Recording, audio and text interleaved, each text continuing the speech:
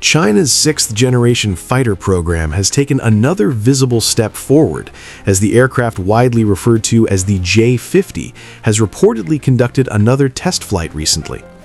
While Beijing has not officially confirmed the aircraft's designation or full specifications, multiple sightings, satellite imagery assessments, and informed defense analysis strongly suggest that China is rapidly advancing toward operational sixth-generation air combat capability, with a target time frame around 2030. The J-50 is believed to be developed by Shenyang Aircraft Corporation, operating in parallel with Chengdu's larger sixth-generation platform, sometimes referred to by analysts as the J-36.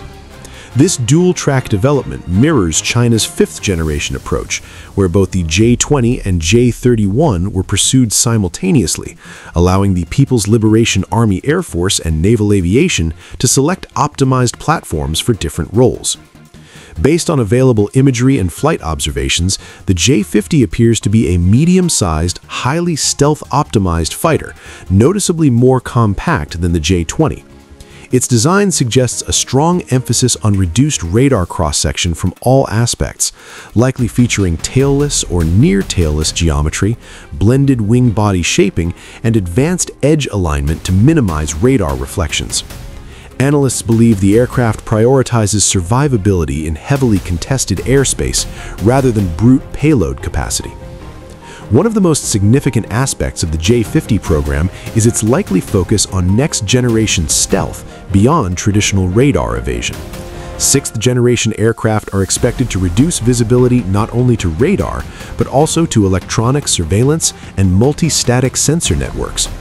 The J-50 is believed to incorporate advanced thermal management to suppress engine heat signatures, alongside new radar-absorbent materials that perform across a wider frequency spectrum than those used on fifth-generation fighters.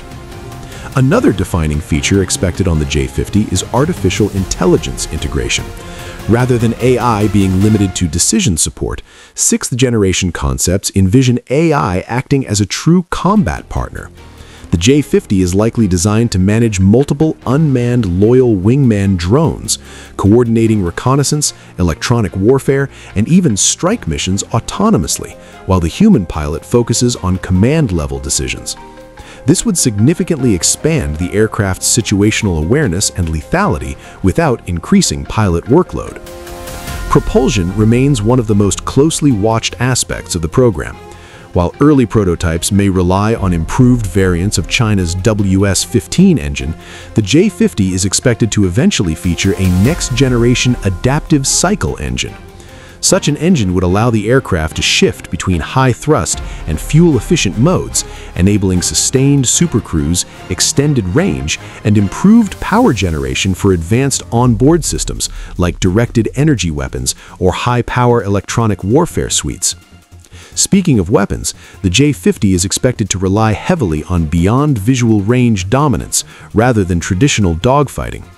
Internal weapons bays are likely optimized for long-range air-to-air missiles, potentially including future Chinese hypersonic or very long-range interceptors, designed to engage enemy aircraft, tankers, and command platforms from extreme distances. While close-range maneuverability will still matter, sixth-generation doctrine emphasizes killing the enemy before visual contact is ever made. Sensor fusion is another core pillar of the J-50's design philosophy. The aircraft is expected to act not just as a fighter, but as a flying sensor node within a larger combat cloud. Advanced AESA radars, passive detection systems, electronic intelligence receivers, and space-based beta links would allow the J-50 to share real-time battlefield information with other aircraft, drones, ground units, and naval assets. In such a network, the J-50 may not always fire the missile itself, but could guide weapons launched by other platforms. The recent test flight is particularly important because it suggests the program is moving beyond ground validation and early taxi trials into sustained flight testing.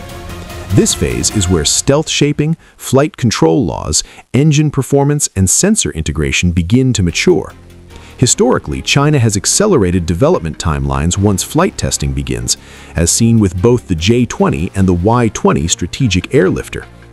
If current progress continues, limited operational capability could be achieved in the early 2030s, potentially placing China ahead of or on par with Western sixth-generation efforts such as the U.S. Next Generation Air Dominance program. This has significant strategic implications, particularly in the Indo-Pacific region, where air superiority will be a decisive factor in any future high-intensity conflict. It is important to note that much of what is known about the J-50 remains classified or inferred. China deliberately controls information flow around advanced military programs, revealing just enough to signal capability while preserving uncertainty. However, repeated test flights, growing industrial capacity, and consistent long-term investment all point to a serious, sustained effort rather than a technology demonstrator. In essence, the J-50 represents more than just another fighter jet. It reflects China's ambition to redefine air dominance through stealth, intelligence, networking, and autonomy.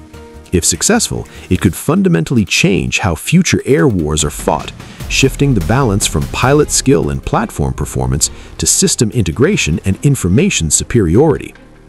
As China continues to test and refine its sixth-generation platforms, the world is entering a new era of air combat, one where dominance will be decided long before the enemy is ever seen.